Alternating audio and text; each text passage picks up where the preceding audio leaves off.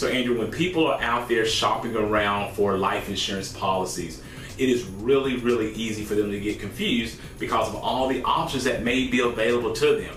And one of the things that you don't want to do is make a mistake in this category and end up leaving your family without the protection that you really intended for them to have.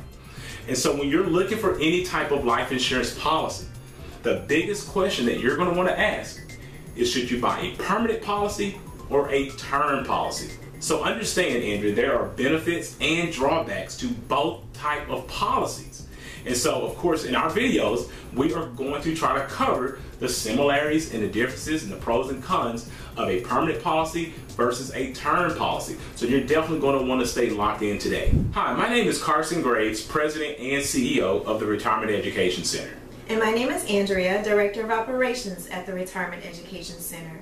And the reason we've created these educational videos is to help to make the difficult and confusing retirement process simple. Absolutely, Andrew, and we do this, of course, by incorporating a team of strategic partners ranging from certified financial analysts, certified financial planners, estate attorneys, insurance advisors, and other needed professionals to help us build a retirement roadmap that's going to let our clients know when, where, and how they can reach their retirement goals. For specialized strategies on how to maximize your retirement income, please subscribe to our YouTube channel and hit the notification bell to be notified when we upload new videos. So Andrew, we know that life insurance is a product that most everyone needs, but far too many people actually have it. You know, when you're young and healthy, it's very, very easy to put off purchasing life insurance. But I'm going to tell you, after being in this business so long, I think that is a critical error for you to make, because the older you get, the more expensive life insurance becomes. And with that being said, you also risk actually having a health issue later on down the road as well as you get older, which will compromise your ability to actually be insurable for life insurance when you need it the most. Also, Andrew, I want to point out this very misguided notion that many people hold in various communities that they don't want to purchase life insurance because they feel that someone is going to be profiting off of their death. But what they're being misguided about is that when they do pass away without the proper funds, someone is going to be burdened by their death as well. So if you do have loved ones or anyone that you care about enough in which, if you're no longer around, you would like your financial obligations to be met, then the best love note that you can actually leave for those people is a adequate life insurance policy. But the $250,000, $500,000, $1 million question may be, is should you have a term policy or if you should own a permanent policy. And so we're going to cover the details of those two types of policies in today's video so you can have a better understanding of those factors. But before we get into that, there are two rules to retirement income that we always want to give our audience. And Andrew, what are those two rules? Well, rule number one is to never run out of money, and rule number two is to never forget rule number one. So let's go ahead and talk about the differences between term and whole life so you may better decide which type of policy may suit you best. So let's go ahead and now discover the difference between term versus a whole life insurance policy. Before we get started, let's go ahead and talk about, no matter what type of policy that you're going to be trying to pursue, there are going to be factors in how it's going to be priced as far as how much you're going to pay for it. The factors are going to include your age and your gender. So if you're older or if you're a male, the price of your insurance is going to normally be higher than that of a female and, of course, of someone who's younger. Your height and weight is going to make a difference. So if you're obese, then there are chances that you're going to have what they call a rated policy, in which you're going to pay higher than someone who's healthier. They're going to look into your past and current health conditions. And so if you've had some things in the past in which you had to recover from that may be detrimental to you getting that policy, you may, one, not be able to be covered at all, or they're going to rate you very high based off of that risk factor that you once had. They may even look into the history of your family and your siblings, depending on the company and the size of the policy that you're going for. If you use nicotine or marijuana, any type of substance of that nature, your policy will be rated higher than someone who's not using those type of substances. And if you had any substance abuse where you had to have rehab or whatever it may be, then your policy is more than likely going to have a higher rating than someone who's not been down that particular path. Your credit. Insurance companies even take a look at your credit. They want to see if your credit is worthy enough to give you the type of insurance rating that you may be seeking. If you have poor credit, there's very likely that they could rate that policy differently. Your criminal history is going to be included. Your driving record. If you have DUIs on your history, chances are they're going to either not cover you, or it has to be some time that has really passed in order for you to get a policy enforced. And nevertheless, that policy is more than likely going to be rated higher. If you have speeding tickets, so if you like to zoom down the highway and without any notion of how that may impact you later on for other things that you may want to do for your family, then you might want to think about that, because your driving record will play into how they will rate your insurance policy. If you're a venturous person, you love these dangerous hobbies and going mountain climbing, and you like to fly planes in your spare time, then of course, or skydiving, the insurance company is going to rate your policy differently, because you have a higher risk of actually leaving here too soon when you're partaking in these type of hobbies. So let's now go ahead and talk about the differences between a term policy and a whole life policy. So when it comes to a term life insurance policy, it is a very simple form of life insurance. I mean, it's very easy to understand term. Hey, I'm going to get X amount of coverage. I'm going to pay X amount of dollars. There are no bells and whistles when it comes to term policy. But understand, a term policy is only going to provide you a temporary life insurance protection. And so if you're on a limited budget, that may be the way to go. And when you're looking at term, there are different levels of term. You can have increasing term policies where the premiums actually go up in value. You can have a level term policy where you're just paying a level price for that term. Or you can also have a decreasing term policy where, like on a mortgage, if you're going to say, I want to have insurance on my mortgage, and as that mortgage goes down, that term policy can also follow it as well. Understand this, and this is probably the biggest key when you're talking about term versus whole life. There is no cash value in a term policy. Terms can be anywhere from 5, 10, or 20 years, or 30 years, or even longer, depending on what company you're actually going to be looking at getting a term policy through. Now, if you outlive your term policy, it will no longer be in effect for you. So if you have a 30-year term and you have lived past that 30 years, that term policy will end. Now, term, of course, is a less expensive option than permanent insurance, and we already covered this, and it's less expensive for a female versus a male.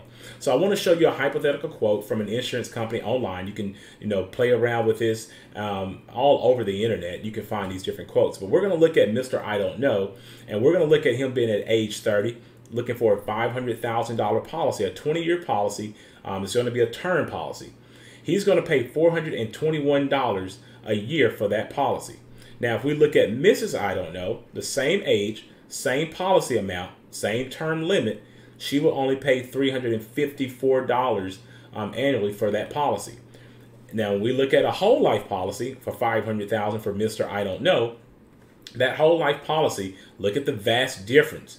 It's going to cost him $4,015 on an annual basis.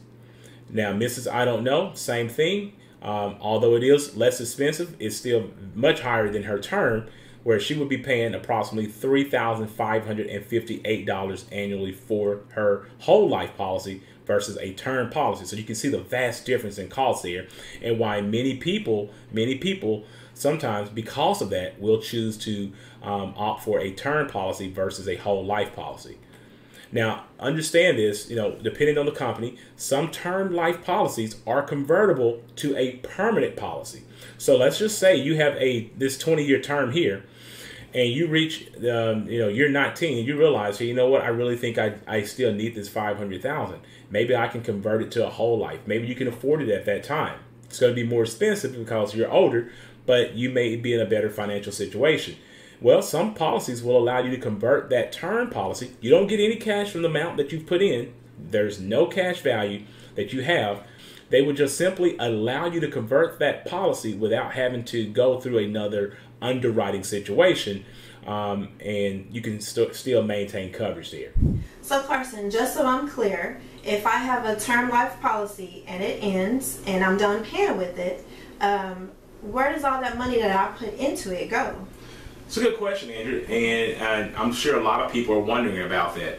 As we mentioned in our slides, with a term policy, unfortunately, when that term actually ends and you're still alive, that money goes to no other than the insurance company. So term is a very profitable product for most companies because a lot of times, quite frankly, they don't end up paying that death benefit out. But of course, when you have a permanent policy, that plan is going to last as long as you're alive, as long as you continue to pay the premiums on that policy. So now let's go ahead and go back into our lesson and finish our topic for today.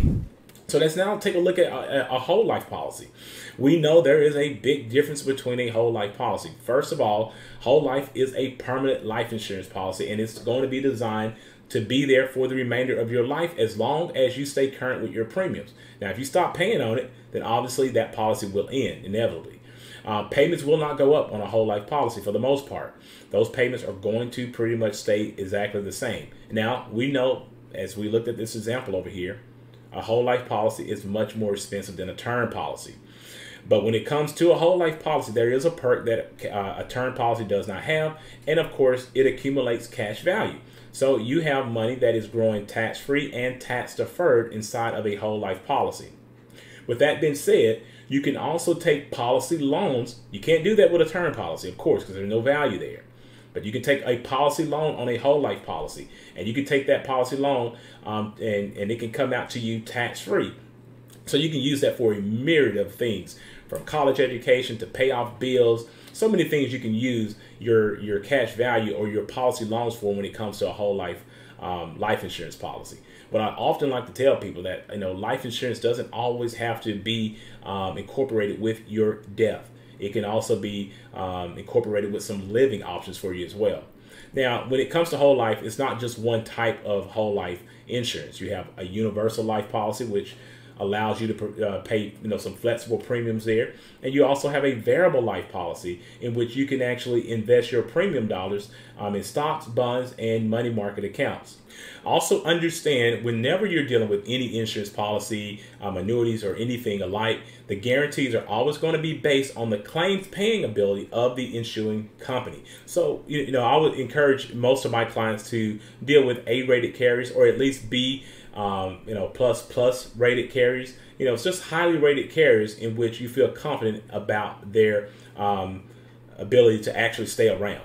So as we sum up a term versus a whole life insurance policy, as you know, I always like to give you the ideal of which one would you might choose. So if you're looking to control your policy length, if you're just saying, hey, I only want this policy for a 10-year time frame, 15, 20 years, then no doubt a term policy is going to be more suitable for you because you can choose your term length when you're picking a term policy and to cover any things that you're going to need covered in case you die too soon. Now, if you want lifelong coverage, then we know that's the opposite of term. You're going to want to purchase a whole life policy because a whole life policy is going to provide you lifelong coverage. If you want your premiums to pretty much stay the same, that could be for a term and a whole life policy, because a level term policy and a whole life insurance policy premiums, they're usually going to remain the same throughout that term. If you're looking for low premiums, you're basically working on a budget, then you're going to want to definitely take a look at a term policy for now, because term insurance is relatively cheap if you're healthy, but it is temporary and it has no cash value. If you're trying to accumulate said cash value, of course, you're going to want to have a whole life policy, because only a whole life policy is going to provide you a cash value that you can then later on maybe use as tax-free income through policy loans. Now, if you're looking to provide any type of protection for your estate, for your beneficiaries, or leave a legacy, if you're trying to make sure that you can cover estate taxes of any sort, then you're going to want to own a whole life policy. You can do that with a term policy, but you better pass away before that term, because at that time you won't be able to leave that benefit to your estate. But with a whole life policy, you're going to guarantee to your estate that you're going to be passing on a benefit because that policy is not at risk of ending.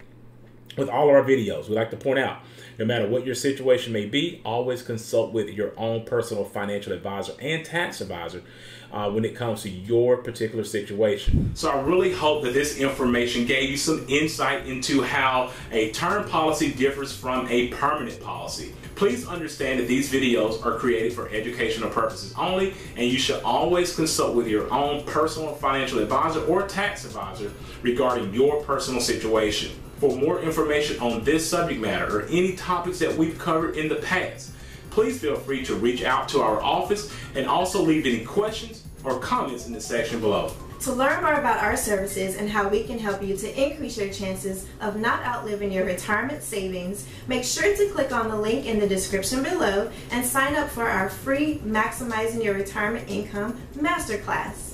After this video, check out our other videos that we've created that will give you tips on how to maximize your retirement.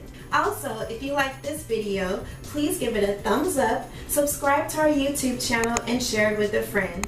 Thanks for watching, and remember, if you have questions, we have answers.